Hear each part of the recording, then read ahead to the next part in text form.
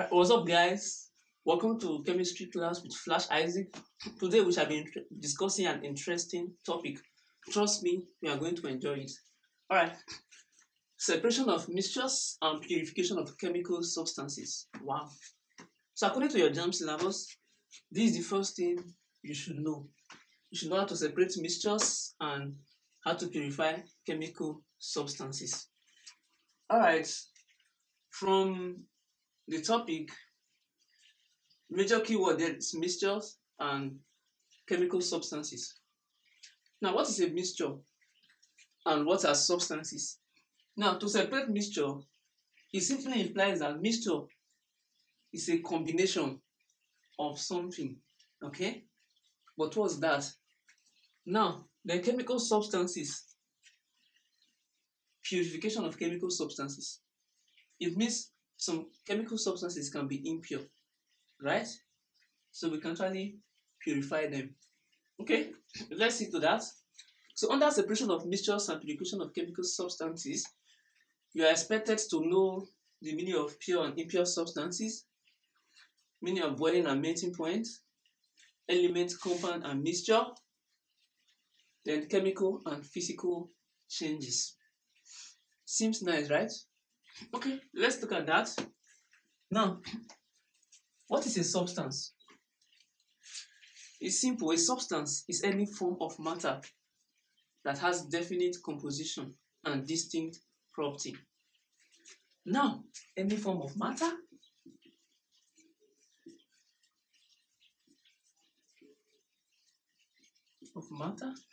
Now, this definition brings some things to the table. Definite composition, distinct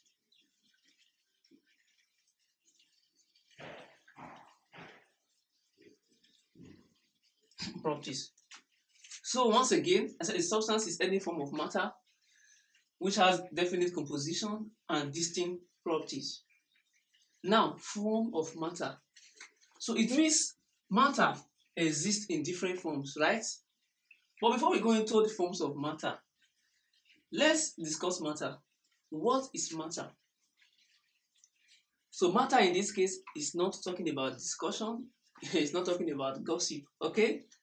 So matter is anything that has mass and occupies space.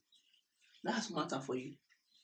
Now, anything that has mass and occupies space. Mass comes to mind. What is mass? Good. Mass is the quantity of matter a substance has. Okay? Quantity of substance or quantity of matter that's in a body or in an object. So, and we also say matter is anything that has mass and occupy space. So, if mass is a measure of quantity of matter a body possesses, then it simply means mass is the quantity or the volume of material that is in a substance. Okay, the volume of material in the body. For example, this is a board. So we have bigger boards, right? So those bigger boards, they have bigger masses also. So that's what mass simply speaks about. And there's a big difference between mass and weight. Where mass is the quantity of matter a body possesses, weight is the earth pull on a body. So when the earth pulls on a body or when gravity acts on a mass, it becomes weight. So weight is equals to mass times gravity. And acceleration due to gravity on Earth is approximately 10 meters per second square. So in this case, we may be asked, given a body of mass 10 kg, calculate its weight. Take G equals 10 meters per second square. So from here, we can solve. Mass equals 2 kg. Therefore, the weight of the body equals 2 times 10. which is 20. This is kg, this meter per second square. So kilogram meter per second square, or Newton. So in this case, you solve problem. So you'll be shocked that in your exam you see up to 2 or 3 of such questions, and that's a lot of marks for you. And you may also be asked, the quantity of matter a body possesses is referred to as its dash. A, mass, B, weight, okay, and other options. In fact, another question that can come from here is this: what is the unit of mass? So what are the units of mass? So mass can be in kg, kilogram, gram, pounds, and other units. So those are the options you get. So it's very easy for you to pick out the odd option. So I've been able to explain the meaning of matter, and let's go to forms of matter. Form of matter means matter exists in different forms. So without wasting much time, matter exists in 3 states. So we have the solid state, the liquid state, and the gaseous state. So matter can either be liquid,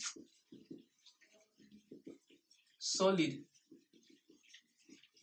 or gas. Those are the states of matter. Okay, any form of matter with definite composition. So it means they have specific composition. So they have different constituents, but they are in definite composition. So distinct properties. So the substances have properties that distinguish them from others. So when you see this substance, you know, okay, this substance, and that's. For example, water. When you see water and kerosene, you should be able to differentiate that, okay, this is water, this is kerosene. So they have their definite composition and they have their distinct properties. For example, water is composed of hydrogen and oxygen. So the formula for water is H2O. So hope I've been able to explain what a substance is. Now, another thing you see, a substance can be pure or impure. So matter, this matter, divided into pure substances and impure substances. So an impure substance is referred to as mixture. So whenever you see an impure substance, don't fail to add mixture. Impure substances are mixtures, while pure substances are elements and compound. So this brings us here. So I've explained this. It's into element and compound, then mixture. So what is an element? What is a compound? And what differentiates a compound from mixture? So let me explain. An element is a substance, okay? Substance that I've been explaining, which cannot be split, it cannot be broken down into simpler form by an ordinary chemical reaction. You can't break it down. So it's cool on its own, okay? And it's happy the way it is. So don't disturb it. That is element. An example of element is zinc, hydrogen, okay, and oxygen, aluminium. Name them. So they are elements, okay. So while compound are substances that contain 2 or more elements chemically combined, 2 or more elements chemically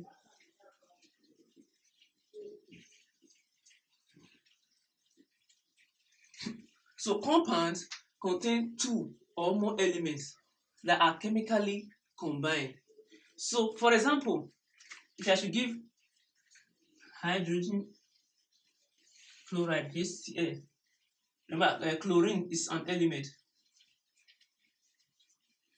So when you see something like this, so now let's separate. You see hydrogen, okay, chlorine. So they both join together by a chemical reaction. H to give us this Cl. Or so.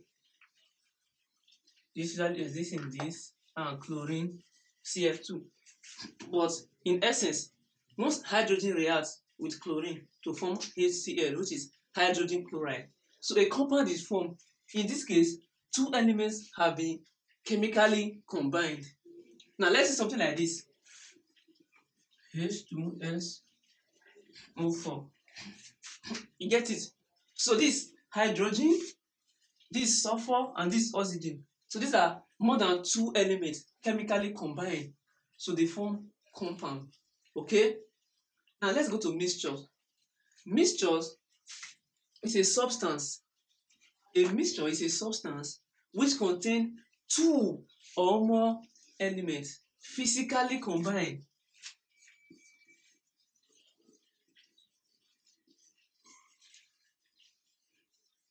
So they are not combined by any chemical reaction. It's physical. For instance, I'm drinking water. Behold, you come, pour sand inside the water. So there's no reaction. It's physically combined because each of the constituents of the substance retain its property. Okay? So mixture is simply the combination of two or more substances whereby each of the substance retain their property. So you pour sand inside water, the water is still there, the sand is still there, so their property is being retained, nothing has changed. But in compound, sodium chloride, which is common salt, so once you separate them, when they are combined, so the overall property changes, so they don't retain their individual property. So that's another difference between compound and mixture. So mixtures can be easily separated also. So example of mixture is seawater. Another example of mixture is bronze. Bronze is a mixture of copper and tin, while brass is copper and zinc. Another major mixture you should know is air. You know air is a mixture. Good. So air is a mixture of nitrogen, there is oxygen, we have dust, we have vapor, water vapor. So we have carbon dioxide, CO2, CO2, and in different percentage. Okay, so air is made up of 78% nitrogen, 21% oxygen, 0.03% carbon dioxide, and others. So that's air for you, the air you breathe. Once again, another example of mixture is air. So air is a mixture of nitrogen, oxygen, CO2, dust, and water vapor, whereby each of them retain their property. So when you breathe in some air, you discover that the air is being polluted. So those things, they are mixture. So there is dust in air, CO2 0.03%, oxygen 21%, and nitrogen 78%. So I think I've been able to explain element, compound, and mixtures, pure and impure substances. Now let's look at boiling point and melting point. So I told you that matter exists as solid, liquid, gas. So solid are substances that have definite shape. So they have definite shape and they are the attraction of the molecule between them is very strong. So the force of attraction between them is very strong. That's why it's very hard for you to pull them. So your hand can't really go through here, through the body, because the force of attraction is very strong. Then liquids, they have definite volume, but they don't have shape. So if I should fold my hand now and pour water into it, so the water will take the shape of this place. Also calm water. when you fill water into the can, water takes the shape of the can. Even when you press the can, the shape still remains intact. So they have volume, but they don't have definite shape. While gases, they don't have definite volume, they don't have definite shape. So they also have random motion. So the motion of gas is random. Hope that's sticking. Good. So gases can be compressed. So boiling, liquids boil. Boiling is a property of liquid. So it's a process whereby or is the temperature at which liquid changes to vapor. So that is state of matter. So solid can change to liquid, liquid can change to gas. So those are the states of matter. For example, let's take water. Water. So I'm using water to explain the change of state, how matter changes from one state to another. Water. So when you put water in your freezer, turn it on. So after some times, it blocks, it becomes solid. So it has changed from liquid to solid. So in that case, we say it has frozen. So change from liquid to solid is called freezing. Then now, solids can also change to liquid. For example, bring out your ice from the freezer, drop it on your table. So before you know, it changes to liquid. So and what has happened? It has melted. So this is called melting. Okay. Also, from liquid to gas, water in liquid state can be changed to gas. For example, put your water in the kettle.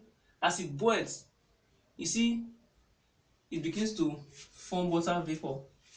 So the changes begin to take place. So before you know, it has changed from liquid to gas. So now what has happened? So it has vaporized. It has vaporized. So it has boiled. So when water boils, so it vaporizes. So it changes from liquid to gas. Okay? And also, solid can change to gas directly without passing through this state. So the process is called sublimation. Oh, that's taken. Then another one is this. Gas can change to liquid. That's what we call condensation. So, for example, when like goes close to a boiling water, then put your hand on the vapor, then remove your hand, then check. Before you know, the vapor will begin to condense and change to liquid. So that's condensation. So these are the major ones. So our point of focus here is boiling and melting. So water boils, then changes to gas. So at that stage,